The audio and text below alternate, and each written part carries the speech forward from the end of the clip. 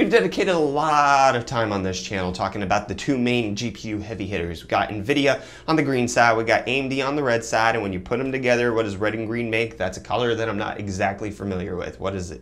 Alright, well, no. Okay, so apparently red and green, or green and red, mix them together, what do you get? You get a duopoly situation where it's not even a real duopoly because these all people have the power and then they make the GPP happen and then they have a red team. So, the good thing is that AMD and NVIDIA might actually be getting some competition in the form of Intel. In case you haven't heard, AMD's big top daddy Vega producer, Raja Koduri, left AMD to go work for Intel a few months ago.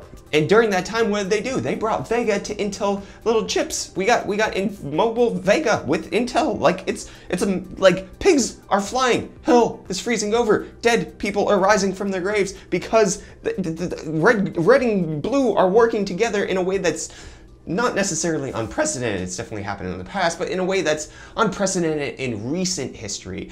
However, that assumption or that acquiring of Raja Koduri doesn't appear to be just so that they can be working on things together, but so that Intel can move forward in a way that they feel fit for their company's future, because I mean they basically have the CPU market at this point. Even if Ryzen 2, when it, all those reviews come out, prove to be actually any good, Intel is still pretty good at keeping the top level CPU performance. I mean, there's the 8900K, 9700K, or whatever that's coming out, but then we're also the 7980XE is just a monster of a CPU, and you look at the 7960X versus the Threadripper, and the 7960X stomps all over it. Threadripper just competes on value. Anyways, my point is Intel holds a lot of performance crowns when it comes to CPUs, and now it appears that they want to get into the GPU market. But before we get into the article and meat and potatoes of this video, I want to remind you guys that we do have the UFD Tech podcast so that you guys can listen with your audio follicles so that you can keep up to date with everything that's going on. If you don't have time to watch these videos, check out the podcast. You can listen on over there. You can get those ear stimulations that you might not get to see my pretty mug, you might not get to see the wavy fingers and the wagging tails, but you get to hear this lovely sultry voice in a hotel bathroom with tons of echo. It's going to be good for you. But so this is just for everybody who's communicated that they can't keep up with all of the videos we're releasing, so we put it on audio form because you can listen to that while you're walking the dog and you don't have to watch anything. Anyways, that's going to be good. And then also don't forget to subscribe to UFD Deals, which is our daily tech deals video. We scour the web for the best deals on tech so that you guys can save a little bit of money. Yeah, subscribe to that down there or over there. That would be great. Moving on, back to the article now. We have this is from Hexus.net. This is Intel working on Arctic Sound discrete GPU for gamers. Now, the first part of that title sentence, Intel working on Arctic Sound discrete GPU, is nothing new. We've heard of this before. Arctic Sound is supposed to be coming out. However, the for gamers part is the interesting tidbit. So back in November of last year, Hexus delivered the exclusive news that Raja Koduri was leaving AMD. Later then, we found out Koduri was actually going to Intel, and blah, blah, blah. So it looks like Koduri has already had a considerable impact to Intel and is looking to redefine the Arctic Sound discrete GPU to be powerful enough for gaming. This is a tweet that says apparently Raja Koduri is redefining Arctic Sound. First Intel D GPU was originally targeted for video streaming apps in data centers, but now being split in two. The video streaming stuff and gaming apparently wants to enter the market with a bang, because that's what happens when Intel enters anywhere. It goes bang and the competition dies because they do anti-competitive things anyways, not the point. So such a move would be a canny strategy for Intel as PC GPUs are in short supply, cryptocurrency mining, so they're unavailable at recommended retail prices due to the mining trend.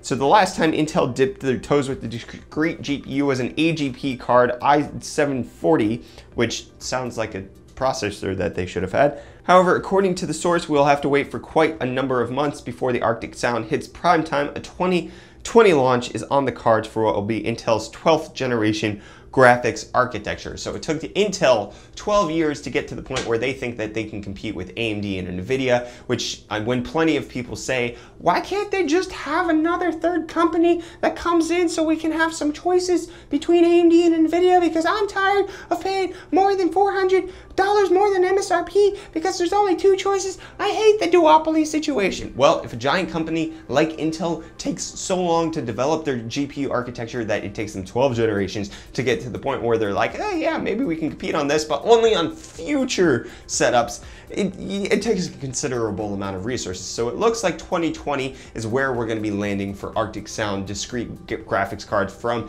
Intel, which I mean is plenty of time. I mean, that basically means that they're working on the architecture now, or they already had architecture that they've been working on and they can refine it over the next few years to actually bring it out for gamers. But that means that we're probably looking at like GPU architecture that we don't even know of, because NVIDIA's roadmap ended at Volta. We have no idea what's coming after Volta, which is why Ampere and Turing are the latest rumors that are just flying out, because nobody knows what's supposed to be coming next. We've had Pascal for 2 years. Volta's been in the high-end AI deep learning sector, but then for gaming, we've only had Pascal. We don't know what comes next. Volta was the last thing on the roadmap, so we're anticipating Turing and Ampere coming out, but then it's also kind of the same thing. Well, okay, let me get back to the point with NVIDIA. So Ampere and Turing, they're releasing in 2018. By 2020, we should be on another architecture altogether. Like Volta should be phased out, Pascal, and then Ampere and Turing should be phased out. So we should be on a second generation past what even we have now. And then it's also the same or similar idea with AMD. Right now we are on Vega, which is going to be the current generation. It is the current generation. Supposedly what we're getting with the RX 600 series, which is what I talked about in the video this morning, we're supposed to be getting Infinity Fabric and all of that kind of goodness on the GPU side. So we have Vega now, then Navi is supposed to launch 2019, but then 2020 is when we're supposed to get in the post-GCN era, which is the current architecture that AMD uses for the graphics cards. We're supposed to be getting our first set of GPUs past that different instruction set that's supposedly going to make it amazing and phenomenal balls. So that's what we're anticipating for 2019. 2020 is what's past Navi. We're getting 7 nanometer plus. We're getting GPUs that we don't even know about yet. So we're looking at generational leaps that Intel is going to have to make to even enter into the competition,